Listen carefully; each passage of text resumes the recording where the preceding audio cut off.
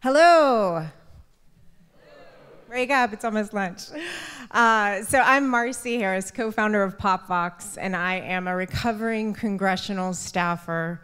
Popvox was built to help empower people to effective participation, specifically with Congress initially, and foster accountable, responsive governing. My true confession is we built it to solve my problem. So I was a congressional staffer, I was on the receiving end of tons of input, and what I learned is that members of Congress truly want to hear from their constituents, and they don't want to hear from the whole internet. And that's what was happening in 2010, was an absolute barrage of input coming into Congress, and no way for constituents or members of Congress to know if it was truly from a constituent, or even if it was truly input from a real person. So that was the problem that Popvox was set up to solve.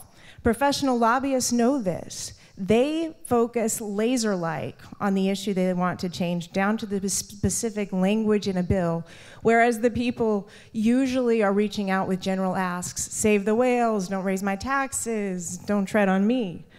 So Popvox was built to address this, starting with bills, allowing organizations to come and add their positions, endorsing and opposing, and allowing citizens to come and add their comments, which we deliver to Congress in a structured way that can be processed very easily by their congressional systems. Some examples of organizations that use Popvox for their advocacy are small health-focused organizations, larger groups that reach out to their membership. This was the Airlines for America that ran a campaign. You may have remembered last year there was an attempt by the FAA to cut the hours of air traffic controllers as a part of sequester. This was a campaign that ran on Popvox, and within a week, Congress had passed a bill that would remove the sequester as it related to air traffic controllers. Penny for NASA, you may have heard of, was an online advocacy effort that came out of the speech that Neil deGrasse Tyson gave about how much would you pay for the universe? And they've used Popvox to organize their effort to have a penny of the federal budget go to NASA.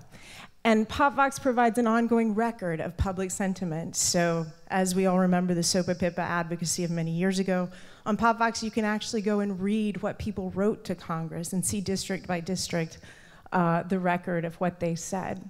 We're officially integrated into several congressional systems, including the House Democrats' intranet DEMCOM. We're also cataloged by the Library of Congress, so it goes in there as a part of the permanent digital archives of the United States.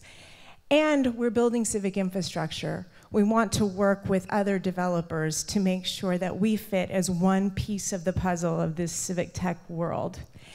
And soon, we'll be innovating your state, coming in January, Popvox, California. We